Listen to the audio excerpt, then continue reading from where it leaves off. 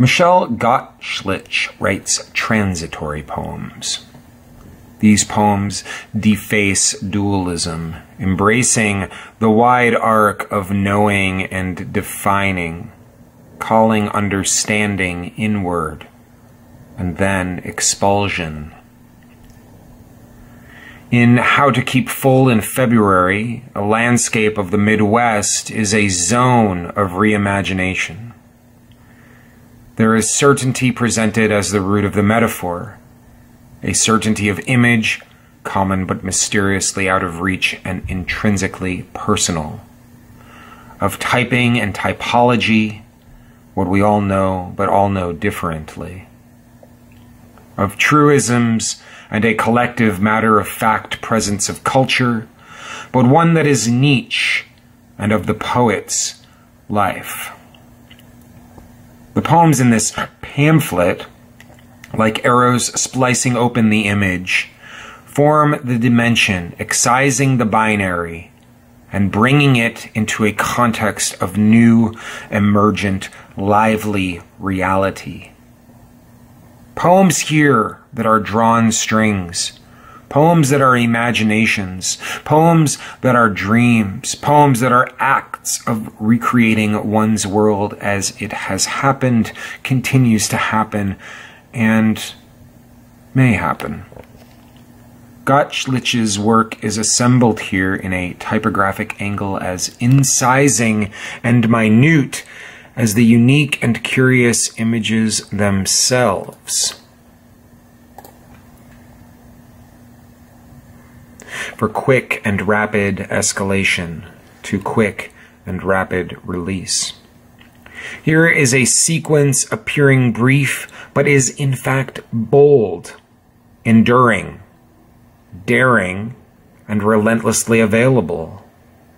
Here is poetry that cries of body, of world, of the wavering, quivering tensions of identity. The ideas that form who we are come forward in these poems like flames bringing light. It is like a gift.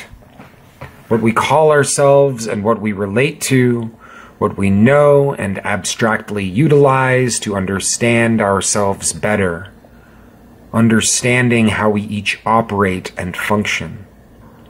From poem title to poem title, there is organic matter, representation of life, representation of decay, representation of the vulgar, grotesque transformation of the self. Food, consumption, health, humanity. These broad headings lead to themes of tension, mesmerization, and subtly intimate awareness. Gottschlich writes line by line like naturally formed steps across cliff or coast, but jutting too.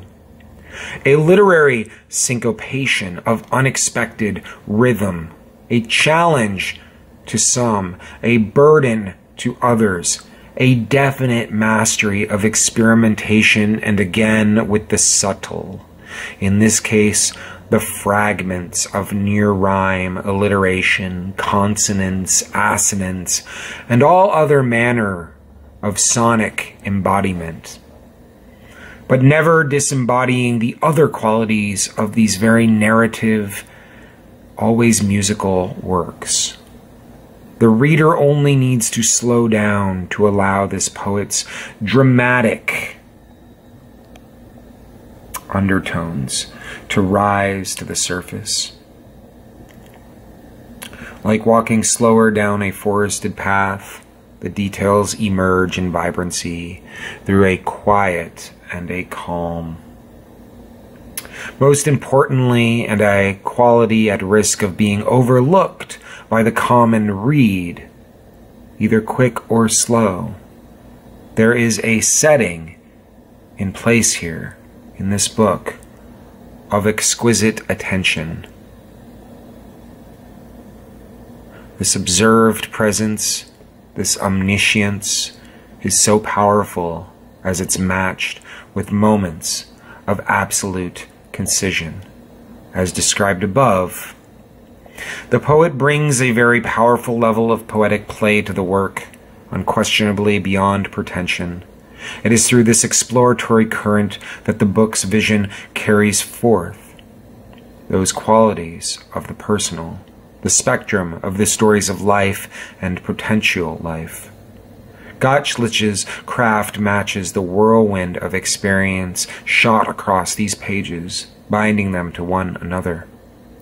Entrancing and filling, this book is only an early step for a writer whose work illustrates and describes in an elegant and ecstatic space.